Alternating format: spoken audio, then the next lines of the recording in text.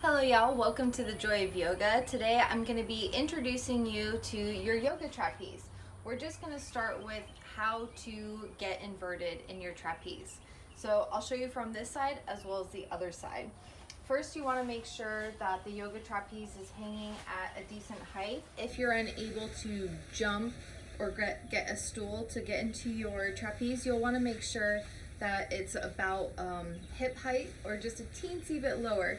It is nice to have it higher so your head doesn't touch the floor, but that's not necessary.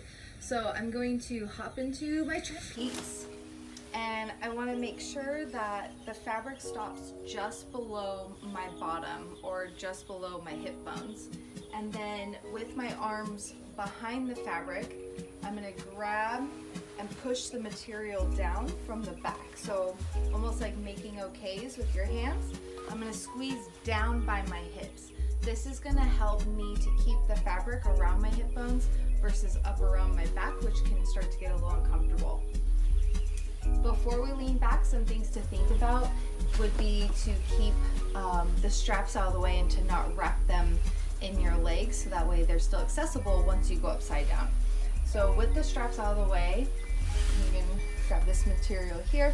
I'm going to push down, and then I'm going to do what's called a straddle. So just sitting up nice and tall, I'm going to take my legs as wide apart as they'll go. You can bend your knees if you need to, but this is super crucial. If your legs come to the inside and you try to get upside down, you're just going to end up flipping all the way through. So to avoid this, our legs have to go around the outside, around the outside. That's the song. So again, hopping back in. I'm going to make sure that my legs are super duper duper wide as I rock back. The knees can be bent here. So my legs are nice and wide. I can let go with my hands here. I'm perfectly secure as long as my legs are reaching over my face. Then I can grab the handles and the straps and make sure that I bring my feet in front of the fabric so I can see them in front of me, and then wrap behind and tuck my toes. So you can keep the legs straight or bent, but then once you feel secure, you can completely release your hands, neck, shoulders, and spine. So now we'll go ahead, when we're ready to sit up, we'll want to make sure that we grab the handles or the fabric nice and slow with control. I'm going to unwrap my legs, taking them out to the side, and then I'm going to lower my legs down as I lift my torso up. Since my legs are so heavy, it helps my torso to come up so I don't have to muscle back up. So I'll go ahead and show you what that looks like from the other side now.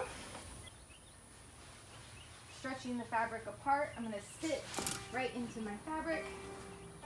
The fabric is just below my bottom or my sits bones. Then making sure that the fabric is right by my hips, behind my back. I'm going to hold the fabric, start to rock back with wide legs. Then, as you can see, my legs are pushing forward into this fabric. So I'm not going anywhere unless I start to rock backward. So I'm going to grab the handles, make sure they're out of the way, bring my legs in front towards my face, and then wrap my legs around the back of the fabric. And then once I feel secure, I can let go. So we want to make sure that the fabric is sitting just around the hip bones. And then when you're ready, grabbing those handles or straps, allowing the legs to unwind, and then dropping back, slowly sitting up. If you need to, I recommend opening your fabric and laying halfway back. This will just help the blood to settle and for you not to like get a huge head rush or pass out when you stand up. Perfect. So that is your #1 crucial pose to know how to get into safely, because most of the other poses will stem from having to be able to comfortably rock back and release your hands. Good job. Please let me know if you have any questions or comments or requests about different poses or exercises to do on your trapeze. Happy hanging.